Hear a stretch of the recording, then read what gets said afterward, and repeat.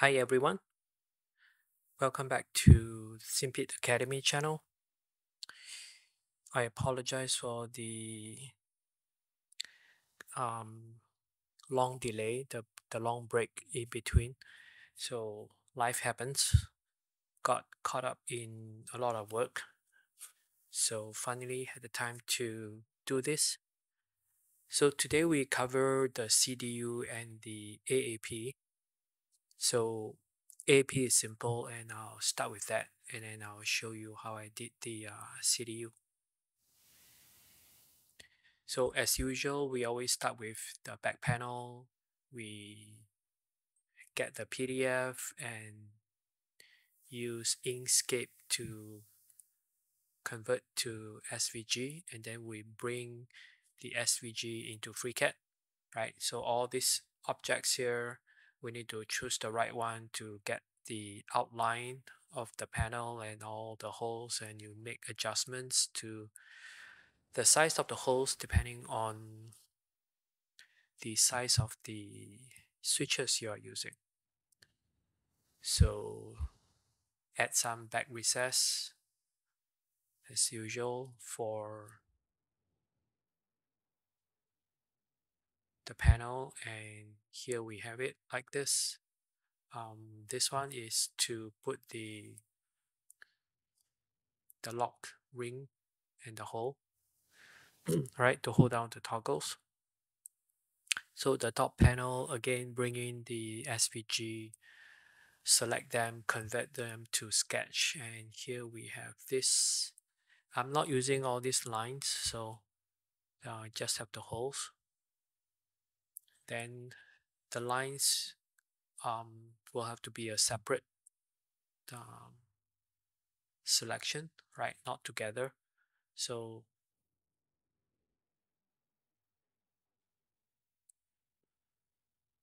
the here shows the distance. This panel is pretty simple. Okay, here we have the lock ring holes. So this is about it for this one, right? You add this one is a top recess, right? Okay. Um, the text, all these are like bigger size, and then the positions, whatever, tend to be smaller. So as usual, the holes holding two panels, top panel and back panel, the holes are like 3.6, and then those here with the hex screw is like 4.3. All right, so toggles, two rotary switches, one more toggle. That's about it. And here is the DCS BIOS code. So this is a simple build like the electric power panel, couple of switches. Next, we look at CDU. CDU is tedious, not technically complicated. I've done many buttons for the F15E, even for the A10, UFC, stuff like that. So sometimes I use this, sometimes I use this. I prefer using this when possible because the the legs here they are more sturdy and just put it through, but you at the top you still need to have a top recess to hold this in place, right? You have a like a four-sided fence, and this one won't spin because the body is round. It will tend to spin. Once you have a four-sided fence, this thing is staying put, right? And then you wire them. It's very easy. This one, it's smaller and the legs are fragile, right? You need to solder them. They come loose. You should be using stranded wire. It doesn't break as much. And then these two holes that we will place on the back panel, right, to hold it in place. But the legs break very easily, so I actually don't like using this. However, this I will show in a minute why I use this at the top. Then the round ones here at the bottom. Note that Romeo Kilos PDF, he added this row. I didn't know until everything was done. This is an additional row where he used them as function keys. So I ended up revising and just not drawing them out. All right. So if you blindly use the PDF, you will find yourself with an extra row of buttons. If you want it to match the A-10 CDU, this is going to be extra.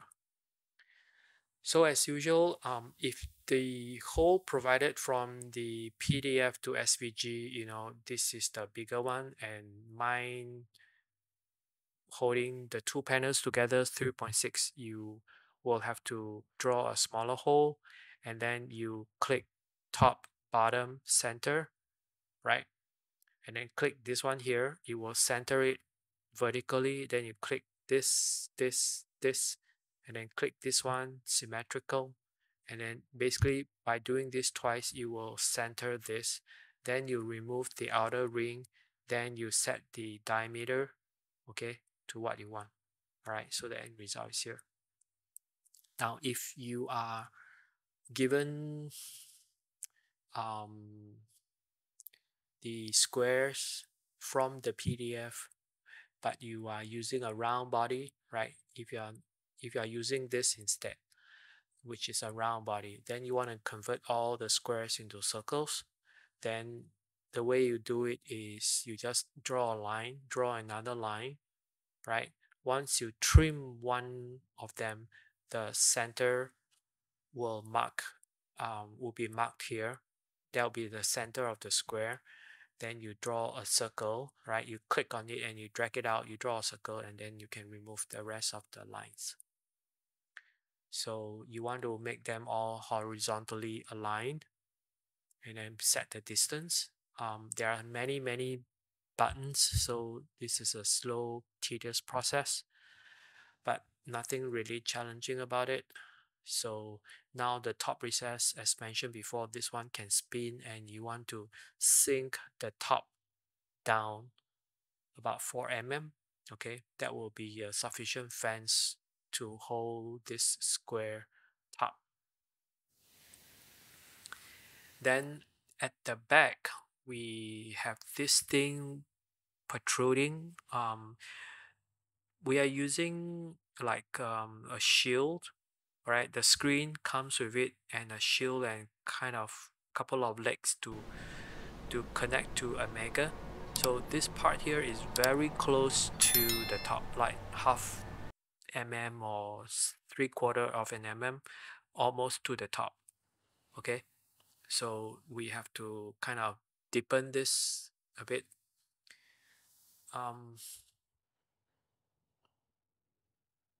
Then you want to have a back recess for this whole thing here, okay, to sit in. The screen is going to be much smaller, but the whole body needs to sit in at the back, okay. Then here we want to pocket the bottom, okay. For this switch, okay, this thing is sitting on top of the back panel. So this body here of this switch, it needs to be given space from the back recess of the top panel, right? If not, the top panel cannot sit flush down. That's what we do. So this is the back recess. Okay, when it's done, it's like this. This is looking from the bottom of the top panel. So you have a recess in here, you have a recess for the whole shield to sit in. Then this is the top. You would draw the lines. I actually raised this one, then when I'm done, I realized I forgot to color them. So everything is black. Okay, so this is raised. Sorry, not raised. This is sunken down, top recess down. So all these are now fences for the buttons. So you do the top panel, you want to do the back panel of any top panel. Basically it's all the way without this C shaped hole, right? Whether left or right, top or bottom, it's all additional 0.8 mm. Okay, the back panel is slightly bigger than the top panel. So the center between here to here is 4.76. Then draw your circle of the back panel. This outline is gone, right? This is the back panel, not the top panel. So we draw these lines. These holes are for the legs to go through, and these holes are for the pegs to anchor the those buttons, right? So this is the back panel. Its job is to have the holes to hold the pegs of the square buttons. So why we are doing this is because of this guy here. All right. So we cannot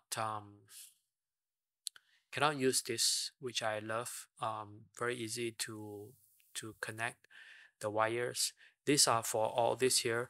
This one because of the size of the shield, and especially for this guy here. This is already I'm using like right angle down connector, right? If not, you will be going through out all the way here. And when you put it on the console, you want to avoid going out. Okay, so this is down and you put it behind. So when you put it behind, you cannot have this. This will be clashing with the body here. So I try to use this because these are shallow, right? And you can bend the legs flat out a bit. So this is the reason why we are using this kind of slightly smaller square buttons. It's not for the size, it's for the depth. This is shallow. It will sit on top of this guy here. All right, while this can go all the way through. So this is the opening of the screen, right? But the shield is bigger, slightly bigger, closer to the side. Yeah, so this is the main problem. So back panel, right? The black ones are the top panel outline. So we are doing this. If you don't have the gaps here, the legs cannot go through. You're going to have a problem. So you must provide gaps, and the gaps can be for both sides of the switch, right? This top switch have two legs.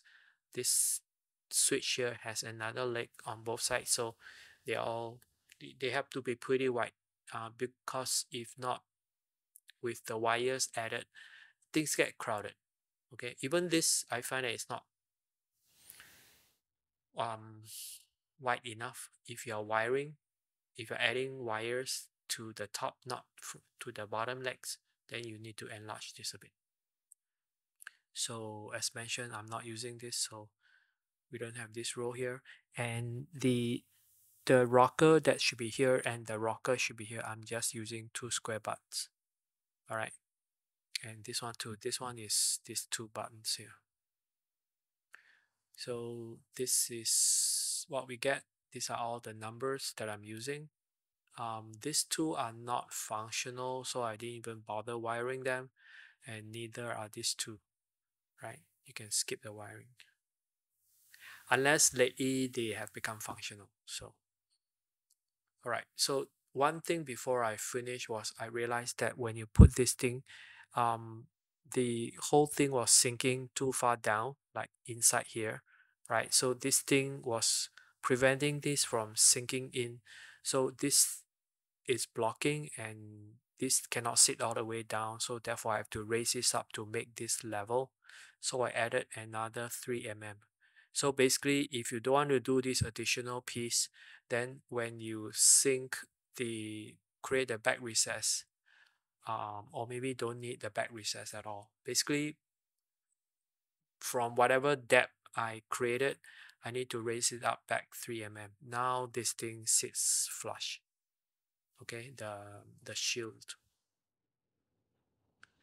So this is the DCS BIOS for all the buttons, right? See, no function here. Also the rocker, no function. Everything else works. So for the screen, kudos to this guy, DutchWarthog, right? He shared his YouTube many years ago. So basically you get this screen from AliExpress, right? The screen comes with the shield and you just put it on top of the Mega, and this is his code, right? You can check out his YouTube and he has the code here, but this is what it does. And then 8 lines. Okay, these are all the DCS BIOS code provided. You just need to make the necessary changes. Okay, at the end you void setup and clear this, and then you're done. So when you run the A10 mission and you run DCS BIOS, the screen will start working with the buttons. Then the whole thing is functional, both buttons and the screen. All right, so now we can take a look.